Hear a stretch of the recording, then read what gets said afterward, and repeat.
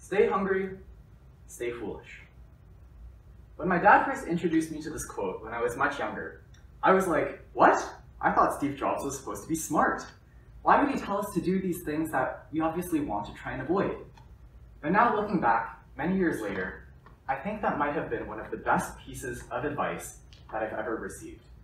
And today, I want to share with you 3 short stories about how I came to understand this quote, stay hungry, stay foolish, and how I came to realize that maybe Steve Jobs was pretty smart after all. My first story is about math.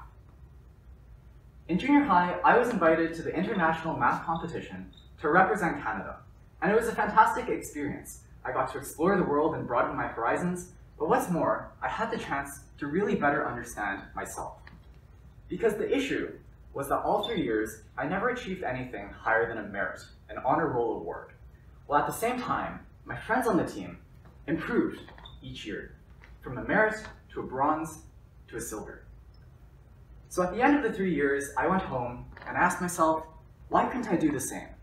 Why wasn't I hungry to strive for that gold medal and do my best to prepare and improve? And now some people might say, oh, it was just a lack of motivation. But for me, that lack of motivation stemmed from a deeper problem, satisfaction. Because I was satisfied with simply being invited onto the team and being able to go and travel around the world. That was enough for me to go home and be able to chat with my friends about what it was like riding an elephant in Thailand. But what it did is it stopped me because I didn't need to try harder to try and improve and to set high goals and risk the chance that I might not meet. So in high school, I decided to redeem myself, so to speak. I made it my goal to qualify for the Canadian Mathematical Olympiad, the highest level math competition in Canada. And at the start, my journey seemed to be going well. In grade 10, I placed as one of the top contestants in our province, and I was invited to Canada Math Camp for some of the top contestants across Canada. But here's where the problem began. Because once I arrived in Toronto for the camp, I realized that I was suddenly surrounded by people who were so much smarter and more talented than I was. I had no chance of catching up. Whenever the teacher would ask a problem, I would always be the last one to solve it, or I might not even be able to solve it at all.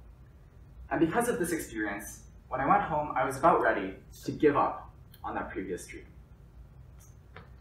But then something happened in grade 11 that made me really question what I enjoyed. Not what my parents expected from me, or what my friends wanted me to do, but what really made me happy.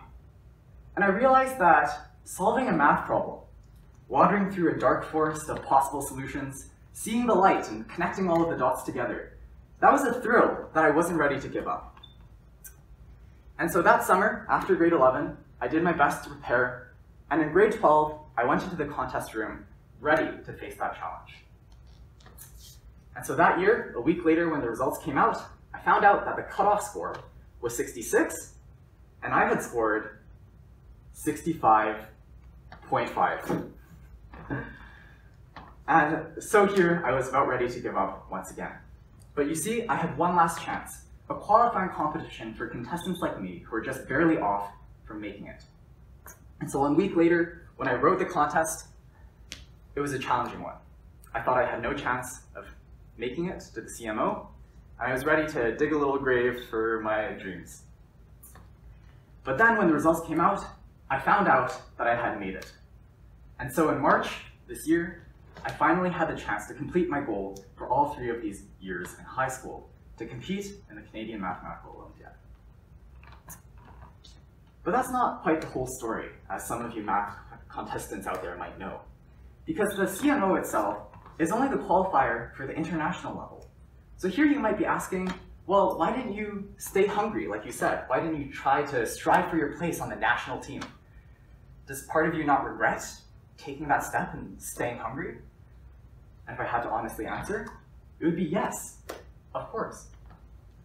But overall, this experience with math was worth it, because it taught me that sometimes it's important for us to put aside our ego and to stop caring about what other people think about us, and to take that first step and dare to set high goals, even if there's a chance that you might fail.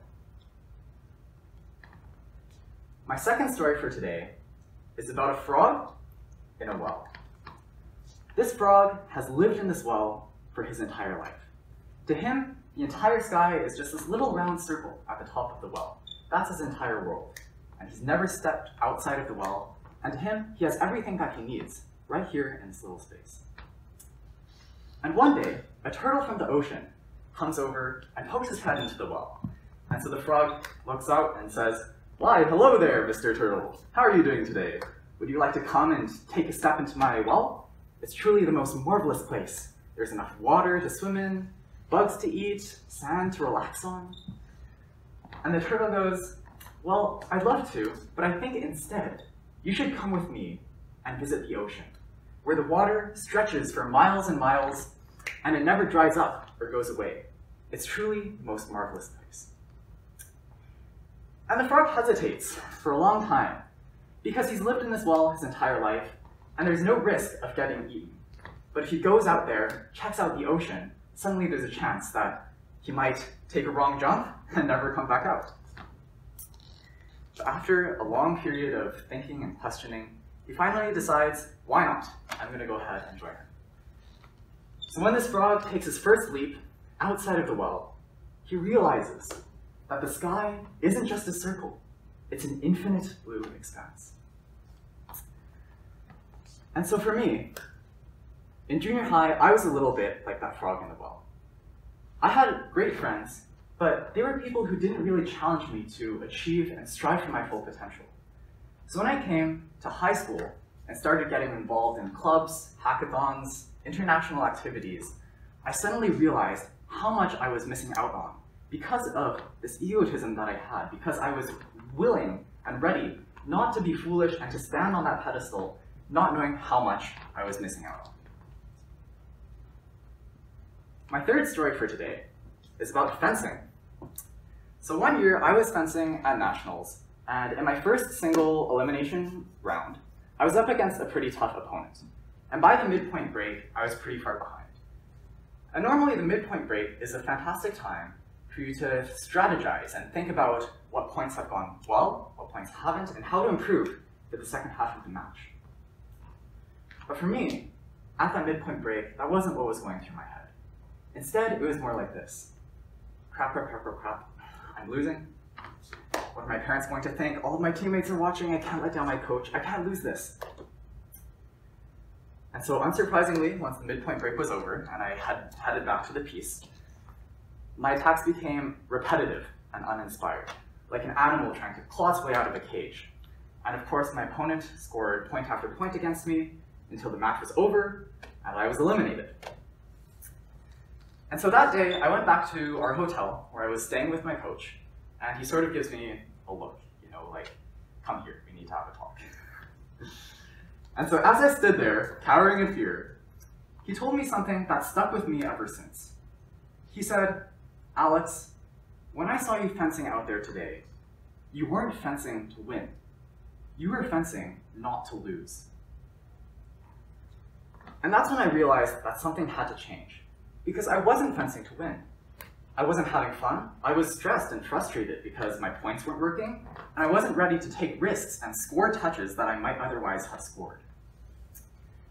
And that's when I decided, okay, at this next tournament, I'm not going to care what my parents think about it. Even if my friends watch and record it and put it on YouTube, I'm not going to care. I'm just going to go in there, and fence, and try and win.